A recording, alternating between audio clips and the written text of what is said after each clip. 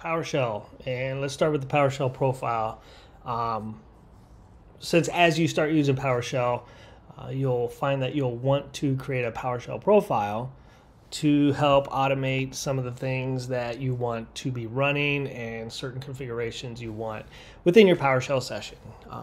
Basically, it's a PS1 file that gets created with a certain command, and I'm sure you could just search YouTube for how to set up a PowerShell profile, and that'll walk you through it.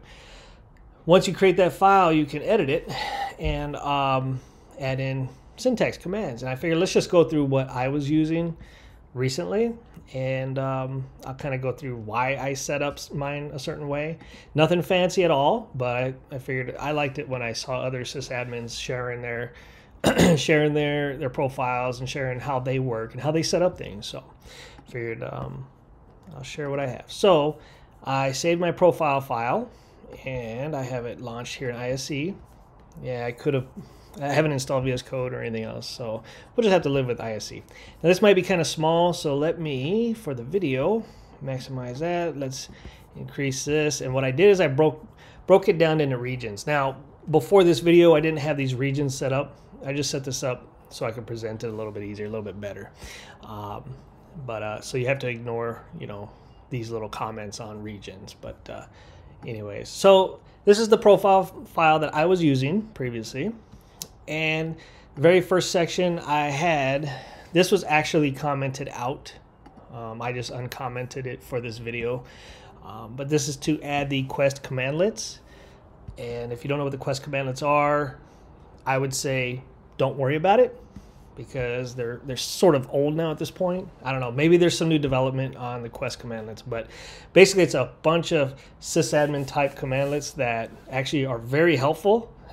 But what I ended up trying to do over time was not rely on these custom things that if I walk into some business or I have some server that for some reason all hell broke loose, I don't have access to the Quest Commandlets, I still need to be able to do my job without them. So I forced myself to not use them anymore quite some time ago and just use the basic commandlets that come with Microsoft OS, the Windows OS. So, but anyways, this thing says, okay, every time I launch a PowerShell session, I want to add the PS snap-in, the Quest Commandlets.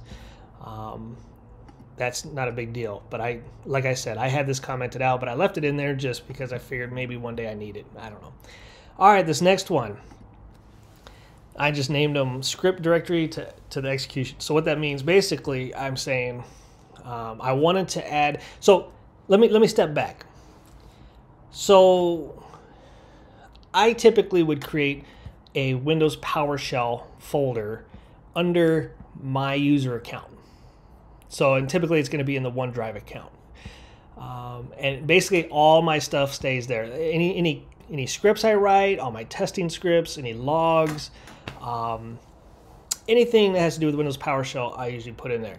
And I have put my profile file inside of there too, but I got lazy and I didn't do it the last job I worked at. So whatever, I just have a copy of my profile and I'll just copy and paste it into a new one.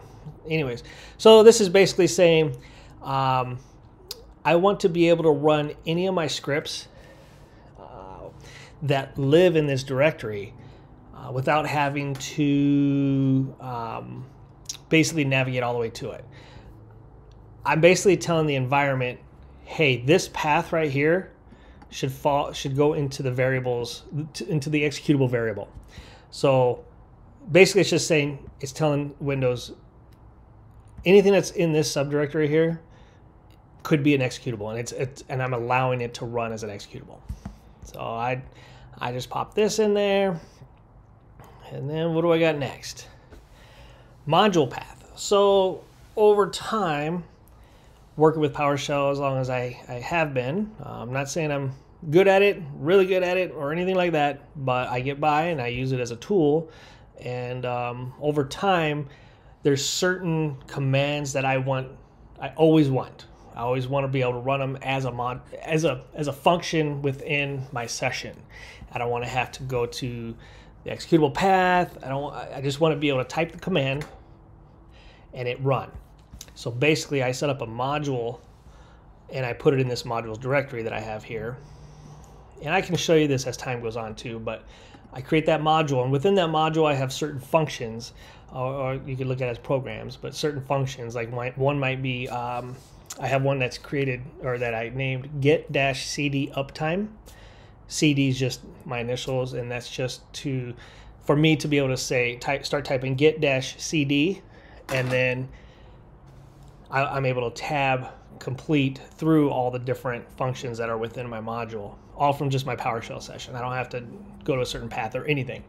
So I basically create one module file and I put multiple functions in there. There's different ways to do it, but that's just what I found works for me. And I'll show you that in another video. All right, config drives. So basically I just named it. This is just to configure some network shares or any kind of mapped drives or anything like that. So within each one of these, I don't know, I was weird. I like to have an O drive, and that would reference my OneDrive. So I could always just type O:/ and get to that path.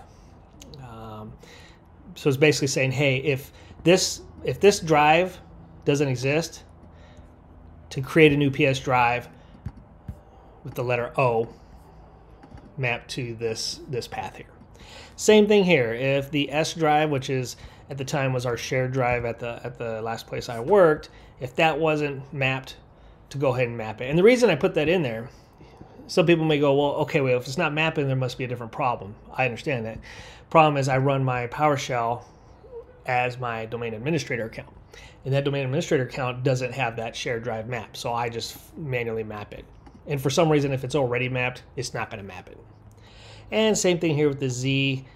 That's just to my scripts directory, because a lot of times I'm looking for a quick folder or something within there, and I hate to try to navigate all the way there. So I just created a Z drive, mapped it to my scripts drive. So that's basically the configuring the drives. What else we got? Home. So basically I create this $home variable. I don't remember why I did this, honestly. I may have like referenced this variable for some reason. I don't even recall. Clearly I didn't probably use it, so but that's just something I had in there. Set location. So basically this is just saying CD to the O drive every time I launch a new PowerShell session. That way I'm right where I need to be, right where I want to be, right at my OneDrive. Let's see. So these were a couple more variables I created, and I don't remember why. It may have been when I was doing some testing on some certain scripts or something, but basically just a script path to the scripts directory. Yeah, it's just a couple variables that map to those directories, and then VIM when I was using Vim. But I stopped using that some time ago too, and I may have had that commented out. I don't remember, but what else I got? Okay, aliases. Obviously, you probably know what an alias is. Basically, a lot of these I do not have anymore because I'm not with that company. But for instance, let's see, WSUS. I managed WSUS at the last place, and instead of remoting to that server and running it from there, sometimes I would like to just run it from my machine for whatever reason. And I made sure I had it installed on my machine. And then I just created a quick little alias to it. So in PowerShell, I could just type WSUS and it would launch it. Same thing with in right here for Notepad++. If I needed to open a file and I wanted it to open in Notepad++, I just type in space and then the file name or the path to the file name. But it's just quick aliases, nothing fancy there. Let's see. I had some proxy stuff in here. I did have this commented out because the only reason I had to put this in here was for something. It was, I think, trying to update some PowerShell stuff. It needed the proxy server for some weird reason. It was just a headache, but so I'll leave it in there just as a reference in case I need it in the future. And then the transcript. This I had commented out too. Depends what I'm doing, depends on what I'm working on. I may start a transcript every time my PowerShell launches, but if you want a log of that whole session, you can just pop this in your profile.